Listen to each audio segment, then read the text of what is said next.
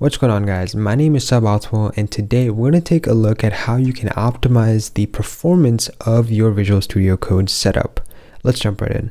One of the simplest optimizations that you can make is to choose a proper working directory. What I like to do is have a dev folder on my main desktop, and inside of this dev folder I keep all of the repositories that I'm currently actively using. So my .files repository, my GameDex repository, and some other ones here and there. The more nuanced of a directory you pick, the more performant VS Code can be. Now, this isn't something that you have to really worry about if you're just working on your own projects, but as you can imagine, if you're working at a big company that has one huge repository that has a lot of files in it, it can get really cumbersome for VS Code to sort of index that and showcase to you. So make sure you pick the correct working directory.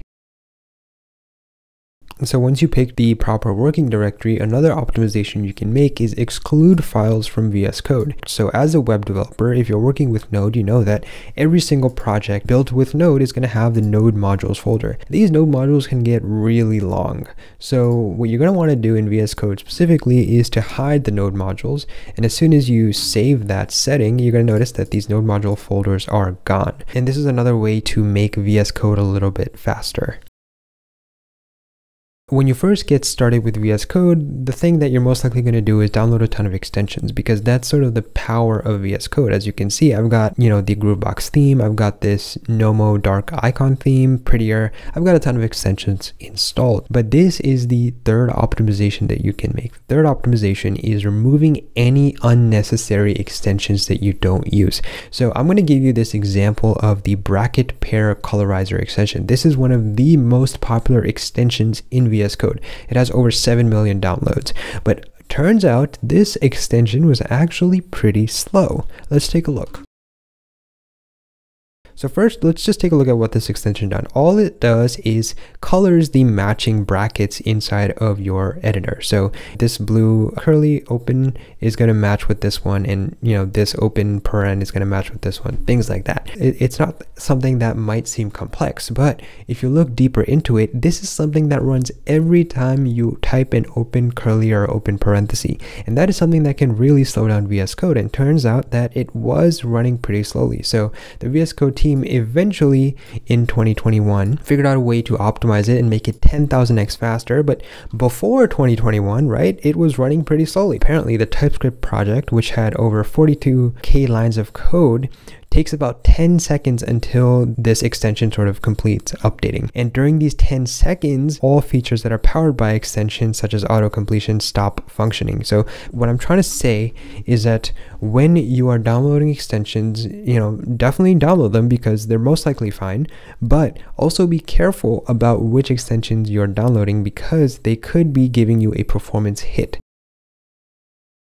So the last thing I want to talk about are just some optimizations that I made personally that are different from the default VS Code settings. So the first thing that's default is, I believe, breadcrumbs, but I know that I've never used this UI and it just sort of seems wasteful, so I disable it and just make the UI a little bit cleaner. That probably doesn't save much of anything, but it feels cleaner. Now, one thing that does save a lot of performance, at least in my opinion, is this Minimap editor. So by default, VS Code enables this Minimap, and I've scaled it up to 3 just so you guys can see here that, this is the Minimap. If you have a really large file, then it might be useful to have this type of scrolling functionality on the side. I feel that this hinders performance, so this is another thing that I like to turn off because I don't want to make my VS Code slower for any possible reason.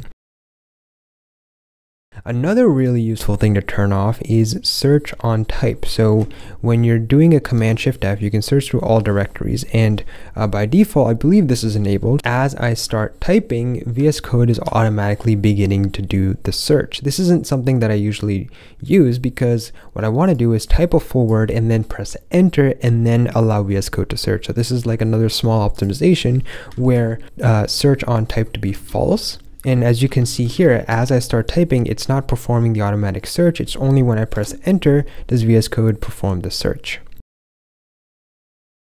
And of course, you're probably going to want to enable GPU acceleration on your terminal. I don't really know if this does anything, but it feels faster when I open the terminal, so I'm not going to complain about that. Another thing that is worth disabling is code lens. So code lens, it gives you like an in-depth analysis of who wrote the code. I've read online that this can sort of hinder performance. And so this is again something that I disable by default, especially because I'm basically working solo on all my projects. Now, if I was working with a team, this might be very helpful, but at this point, it's not necessary for me.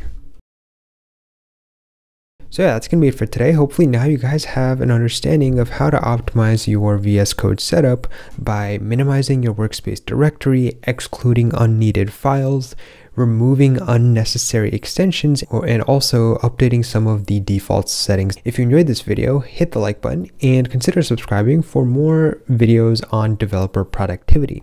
Thanks for watching, and I'll catch you guys next time.